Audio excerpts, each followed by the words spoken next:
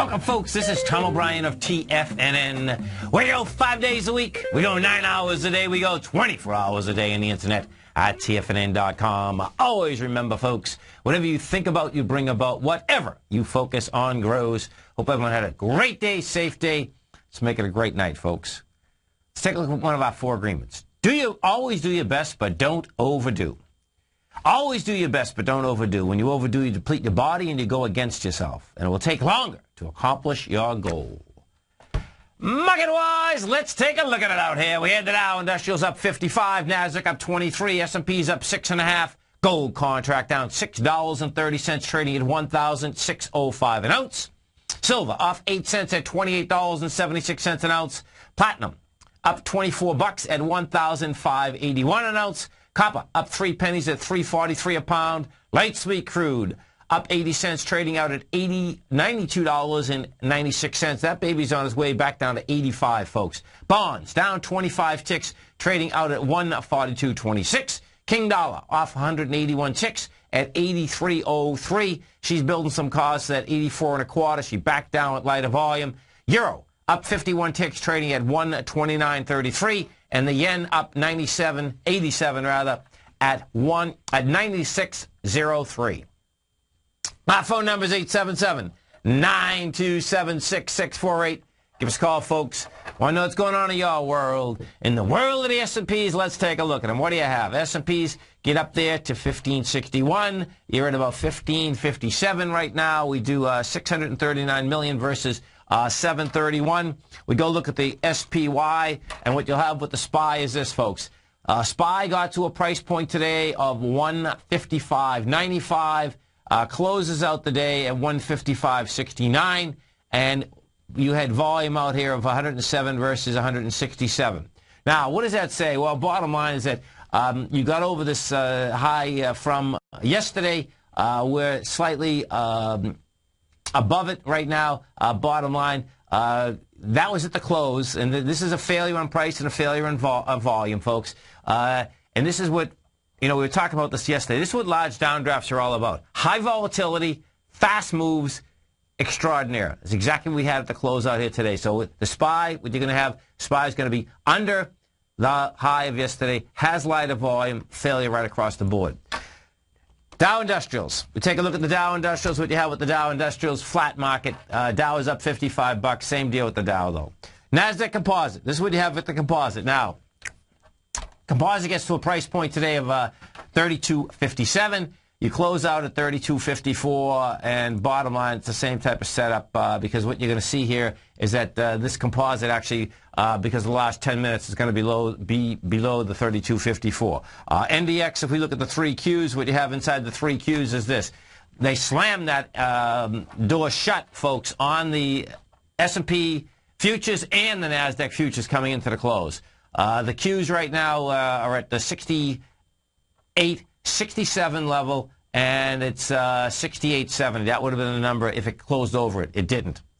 Now, the thing that's amazing, and you got to wrap your head around this a little, folks, and this is what it is. If you've been listening to the press at all today, and this is just, what blows my mind? Google, folks, 2007, 2008, and it doesn't mean we're going, I certainly don't think we're going back like, a market like that we had there, okay? But what you have is this. You have, every single analyst is out there. Larry Fink is out there with BlackRock saying, no, Cyprus doesn't matter. It's a blurb. It's nothing. Guess what, folks? The banks, it's nothing, but guess what? The banks can't open. It's nothing, but guess what? The European banks and our own banks are probably on the hook to them for hundreds of billions of dollars. Okay, it's something, folks, okay? If it was nothing, why not just open up the banks? Bottom line, they can't open up the banks. They can't open up the banks because there's going to be a run on the banks. Extraordinary. When are they going to do it? Now they got it pushed off to the 25th of March. Actually, the 26th of March. And we're at the 20th right now. So bottom line, wait a few more hours. They'll push it off another 4 or 5 more days. Bottom line is that the only way they're going to be able to open up the banks is to turn around and basically recapitalize the banks. And, I don't know how they're going to do that either. It's just, the whole thing is a trip, let me tell you. 877-927-6648. Give us a call, folks. Want to know what's going on in your world. Let's go over to that gold market. So gold out here today. This is what we did. Now, I like the setup. We pulled back. We pulled back with 119,000 contracts. And that's the way that you want to see a pullback happen, folks. Why? Because what we have is this. Is that the contract has been going down for quite a while. Our high volume benchmark is, the top of that is 1609. You had got it over it yesterday with lighter volume. That doesn't work. So you come back inside it today with lighter volume. And that's what you want to see happen. Why? Because that bar there, folks, has 260,000 contracts. So now you're back inside the bar. And what I'd love to see is now a test of the 1583. And what the 1583 mark, folks, is this. That was the high of the last, it doesn't have to go to the bottom. The bottom of that bar is 1560. The top's 1583. That was the test of the high volume bar. We come back into that with lighter volume, then we're going to have some real action. And that action I'm talking about is top side. And the action I'm also talking about, folks, what will be really interesting is to see if, in fact, the dollar and gold can run at the same time. On a common sense basis, I can see how that can happen. Why? I got this question asked many times, whether it's 2003, 4, 5, and I says, no way. This is where just markets change. And, we'll see. I'm not hell-bent on that it's going to happen at the same time. But I can absolutely see in a common sense way, because of Euroland and they're done, how that can happen, because it's about demand. And in Euroland, anyone that has their money in the bank is like, hey, they're going to take my money. If they're going to take your money, you might as well put it into gold and stash the gold. That's the bottom line, because it doesn't even have to go up. It'll hold its value. The dollar bill, they're after period, because it's a liquidity in the dollar bill. So I can see how that could happen. We go over to the bond market. This is what you have with the bond market today. Bond market, sideways move, down 25 ticks. Bonds are building cause to get to 144. King dollar. What's King dollar doing out there? She's doing the exact same thing. They can't whack this baby down. King dollar got to a price point today, a low of 82.72. Had 30,000 contracts. Rejected that low. Closed out the day at a 83.04, and when King dollar was going into 49,000 contracts, folks, with 30,000. Just absolutely rejected it. King dollar wants to not only move, but she's going to move big. After the close out here, Oracle come out with numbers that didn't make their numbers. Oracle closed at $35.76. That is trading out at $33.31 right now. And what you're going to see with Oracle, Oracle never actually closed out. You have two different things. $34 was the last time she had any volume.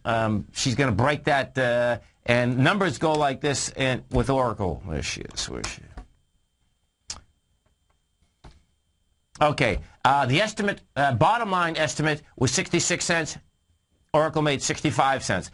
The one I suspect that's killing Oracle right now, though, meaning being down 9%, 8%, is that the top line estimate was $9.37 billion, and they took in $8.97 billion. Federal Express, FDX, that came out this morning. Those numbers shot big time. FedEx was down $7.33 today. And when you take a look at FedEx, what you're going to see real clearly, FedEx is at $99. Last time it had any volume whatsoever, meaning on the way up, was $90.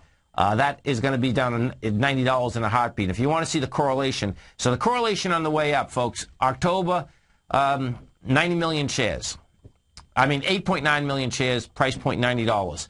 She makes a high with $108, so she gets 18 more dollars in that. 1.7 million. Oh, really? 1.7 million versus 8.9 million? People are walking in the store. No one's in the store.